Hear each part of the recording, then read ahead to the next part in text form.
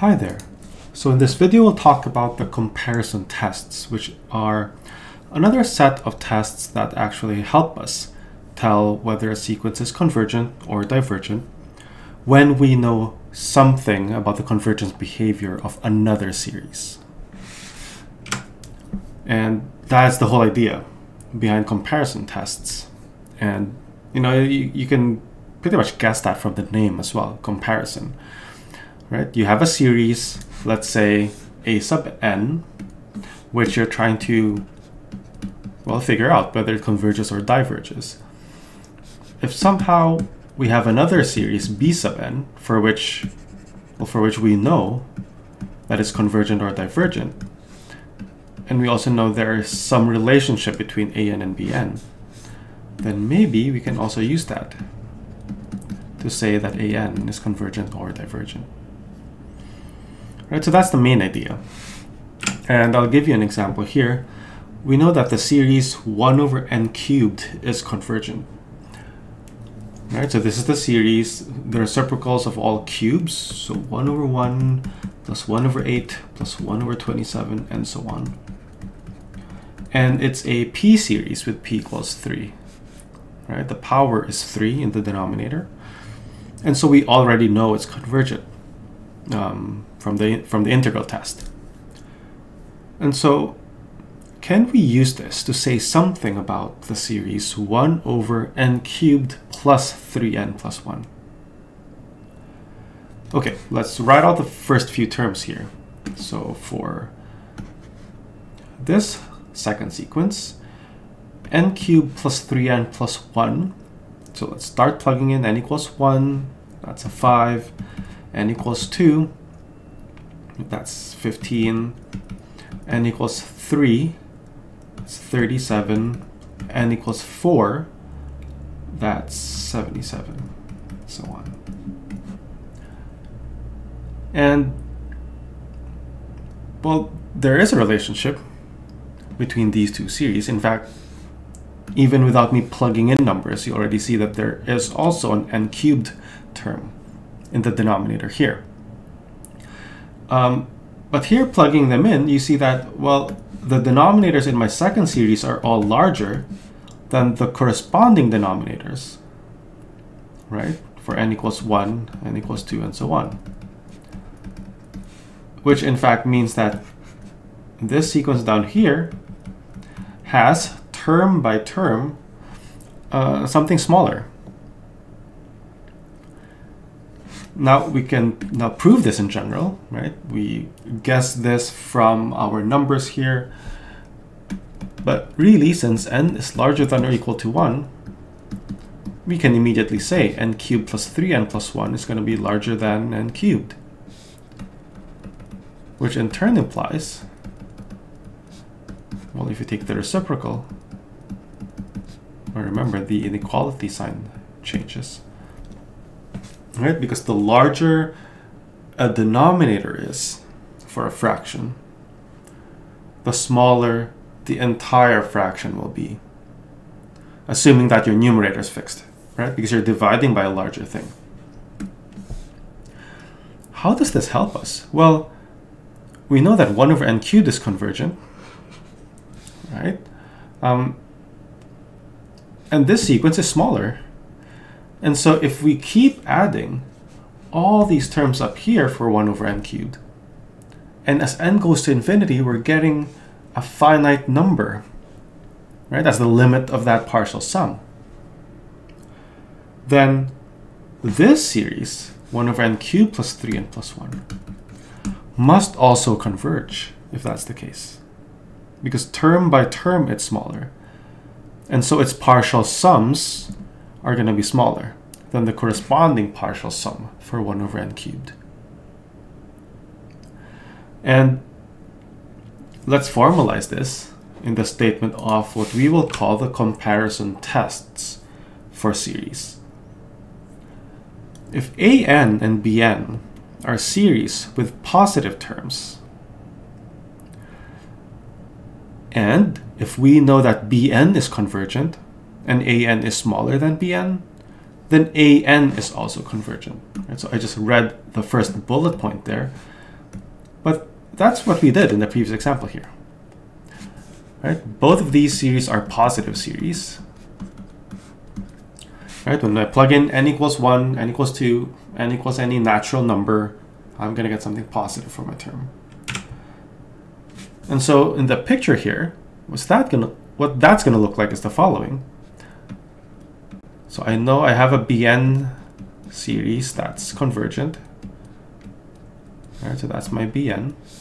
And I know that An term by term is smaller than Bn.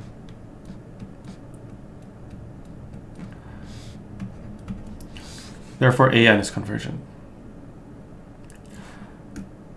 Now, on the other hand, we can also use this to conclude divergence of a series. If we know that we have a series B sub n that diverges, right, which means, again, its partial sums blow up to infinity.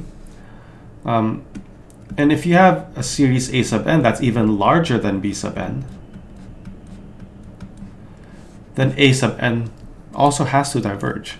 Right? There's no way that adding something larger gives you something finite, while something smaller blows up to infinity. Right? So really, it's a simple comparison. That's why it's called a comparison test. You're just looking at which one is larger and which one is smaller, and using that to prove convergence or divergence. You probably saw something similar when you were integrating improper integrals. Right? There's a similar theorem in there where you can compare functions and talk about convergence or divergence of improper integrals. Okay, so let's do some examples here. N minus 1 over n times 4 to the n. Okay, well, the first thing you notice here is that you're not given what series to compare this to. Right? Not like the first example here, where I say, hey, here's 1 over n cubed, it's convergent. What can we say about this other series that looks suspiciously like 1 over n cubed? We don't say that here. You're just given a series n minus 1 over n times 4 to the n. And you're asked, is it convergent or divergent? And so part of the technique here in using a comparison test is also finding an appropriate series to compare it with. And that also depends on whether you're guessing that the series converges, in which case you need to find a larger sequence that converges, or diverges, in which case you'll need to find a smaller sequence that diverges, right? Because the inequalities here depend on whatever it is you're proving. If you're proving convergence for An, you need Bn to be larger. If you're proving divergence for An, you need Bn to be smaller. So what's our guess here? Well, for the series in 1, it looks similar to a geometric series. Right? Remember, our geometric series are of the form ar to the n minus 1, n equals 1 to infinity. So this looks very similar. It has 4 to the n in the denominator. In fact, I can write it this way. N equals 1 to infinity, n minus 1 over n times 1 over 4 to the n.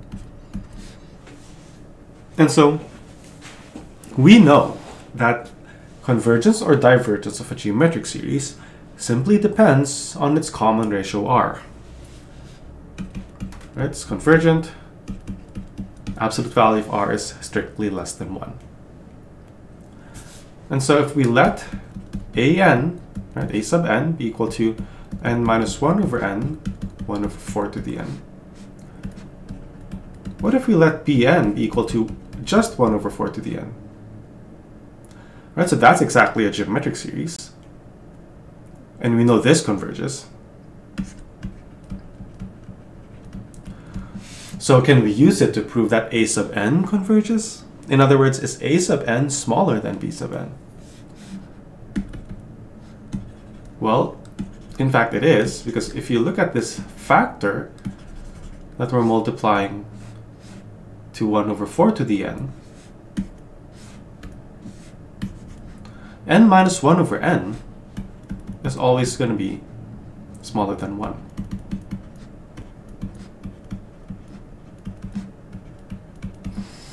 Right? Smaller than or equal to 1. So multiplying both sides of the inequality by 1 over 4 to the n,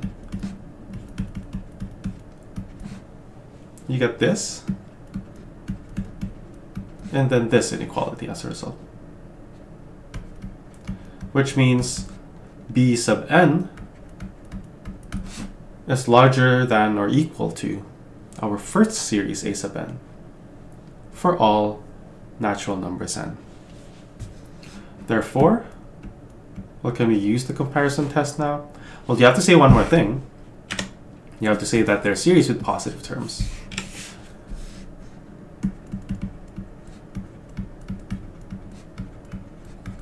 Well, they are positive, except for the very first term of a sub n. When you plug in n equals 1, this is actually equal to 0.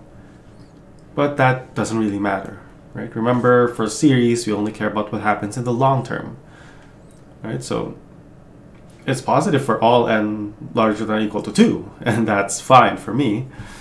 So since a and bn are positive, n is larger than or equal to 2, then we can conclude that an is convergent, because bn is convergent. And what this demonstrates is that geometric series are good candidates to use for comparison tests. And, well,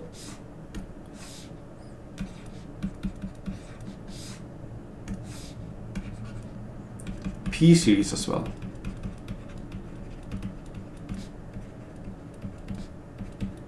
Which converge for P larger than or equal to 1. Now, there are other examples here. You can try number 2 yourself. I'm not going to do it in this video. Right, I'll give you a hint. Maybe try to use a P series there. How about number 3 here? For number 3, it looks like it's similar to 1 over 2 to the n as well. Right, so if I say let a sub n be equal to 1 over 2 to the n minus 1. Right, so number 2, do it yourself. Okay, what if I let bn be 1 over 2 to the n? We know this converges. Again, it's a geometric series with common ratio 1/2. But an and bn don't actually satisfy the inequality you need, right? Because since 2n minus 1 is smaller than 2 to the n, then when you take the reciprocals, you get 1 over 2 to the n minus 1 is larger than or equal to 1 over 2 to the n. Or that a sub n is larger than or equal to b sub n. That does not help us here. All we've said is that here's a sub n, the series you started with. It's larger than some convergent series. That's not enough to say an is convergent, right? We can't use that at all to prove an is convergent. I mean, it's still a good guess, right? To say that, hey, an probably converges. It's essentially the same as the geometric series 1 over 2 to the n, just that the denominators are off by 1. It's a good guess. So maybe there's another way to prove that statement. And in fact, there is. For these cases where you can find a similar series for which you conjecture that its growth rate is the same as your a sub n series, you can actually just take a limit.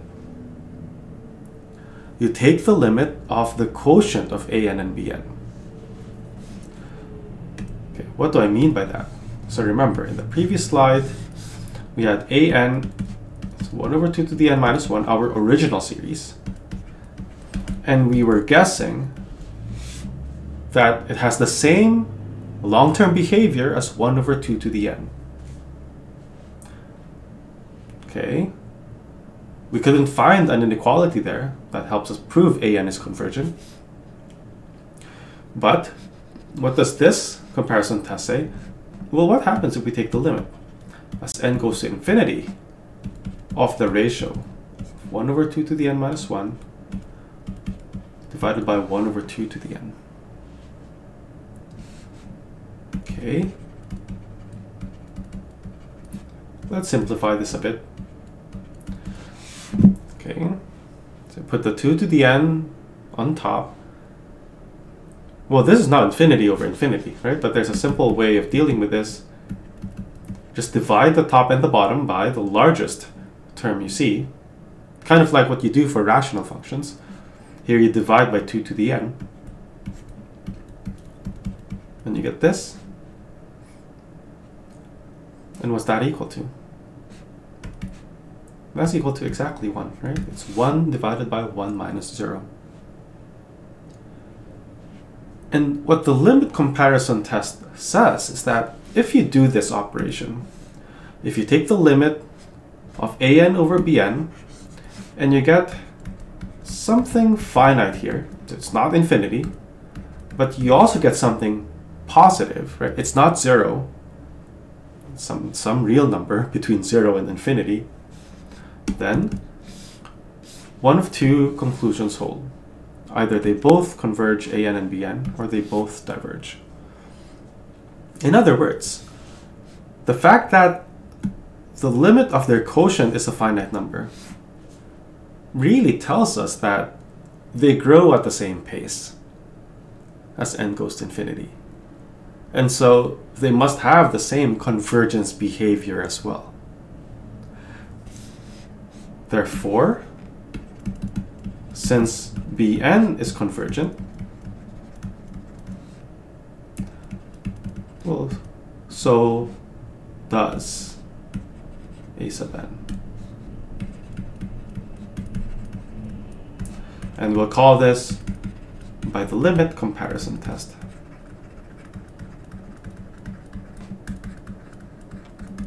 Right?